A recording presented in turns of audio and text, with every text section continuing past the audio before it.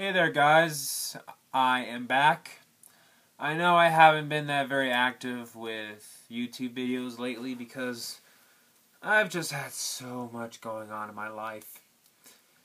But I was just sitting here chilling in my room, just texting people off of my phone, and I realized, hey, I think I need to do another video. So I was trying to think, what could I do? I realized the shirt that I was wearing, and I realized that I recently watched a Psycho movie recently. Even though that, I don't do my horror reviews until October, but I thought, hey, why don't I at least give my subscribers something? I'm not going to review the original Psycho because I already reviewed it, but I have, looking back on that review, I could have done better. I'll re-review that some other time. I haven't watched Psycho 3 or 4 in years. I'm not gonna bother with rewatching the remake again. Waste of time. And the Bates the more recent Bates Motel TV series I have not seen. So yeah, I'm gonna review for the first time on my channel Psycho 2. This came out in 1983, about 22 years after the original Psycho. 23 years, somewhere around there.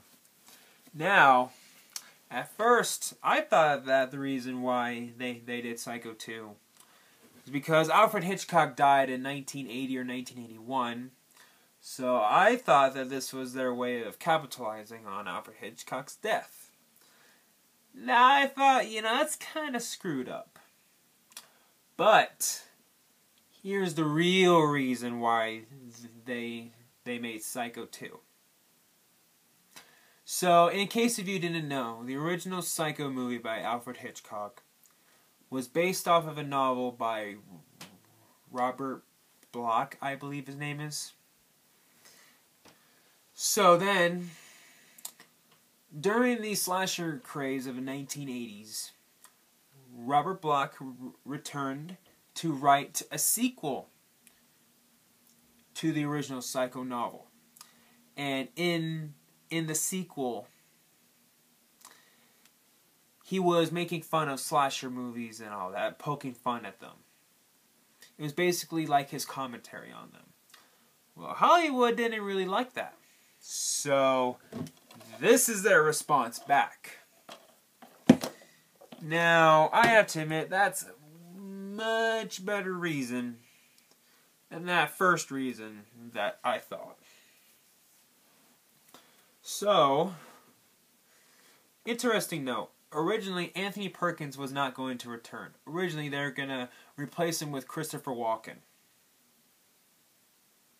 Okay. It wouldn't have been the same. Just no. But as soon as he found that out, he decided, I better return. And Anthony Perkins he nails it.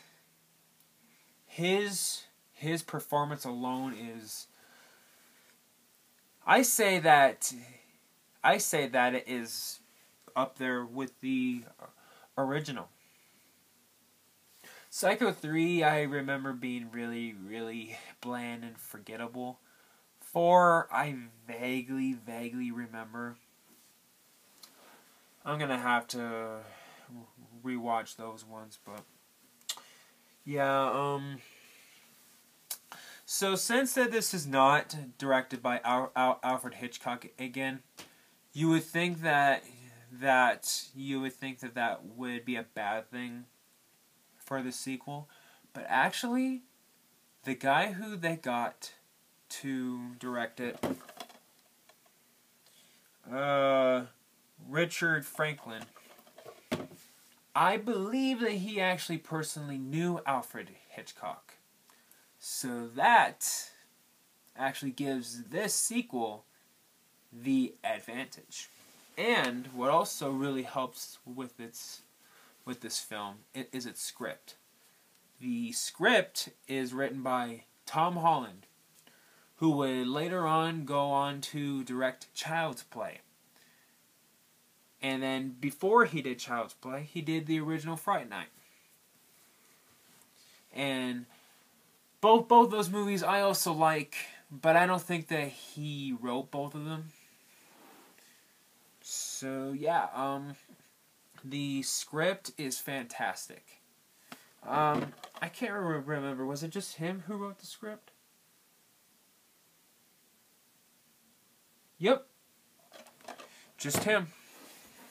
Wow.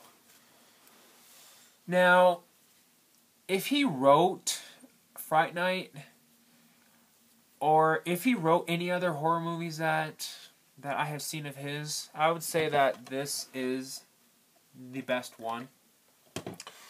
What I like about this sequel is that, you know, it's really, really hard after Psycho 1 to make Norman Bates sympathetic. That's really hard to pull off.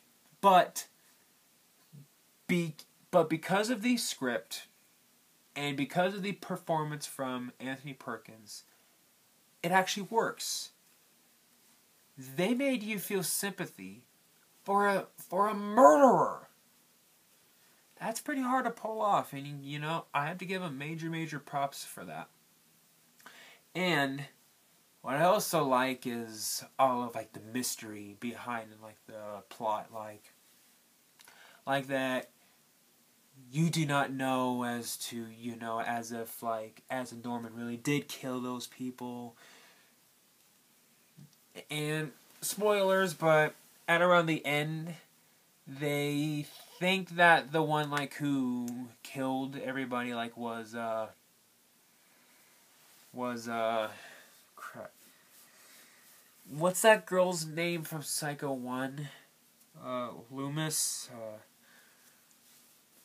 They think that it was like her daughter and all that, but it was just a misunderstanding. You see, I like all that mystery. And I liked how it made you guess, okay, is it really Norman? Is it really Loomis? Is it really Loomis's daughter? I really dug that a lot. And the cinematography by Dean Cundey was fantastic. This just had some of just the most unique shots, but also there also were some shots which I kind of noticed, which paid homage to the original, but yet when they did those homages, it wasn't like that they were doing, you know, the '98 Psycho and just literally the same thing. Ugh. At first, I always wondered, okay, right at the beginning of the movie, they show the shower scene from the original. I always wondered why. I think I may have a reason, but this is just my idea. I think that they put it there as to remind you as to what Norman has done in the past. Because I think that by you reminding you, it works for the context of the plot as to whether or not, you know, did he really change from his past or not. The only real complaint I can have is, I guess, the actress who played Loomis's daughter. She was just okay, just sometimes her scream just felt really off. Originally I heard that they wanted Jamie Lee Curtis, and honestly I would have been so much happier if they got her instead. And it also would have been perfect because she is Jenny Lee's daughter.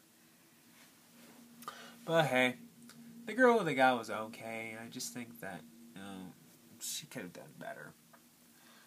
But all in all, guys, this is a very satisfying sequel. If you have not seen Psycho 2, check it out. I highly recommend it. Take care. care, guys.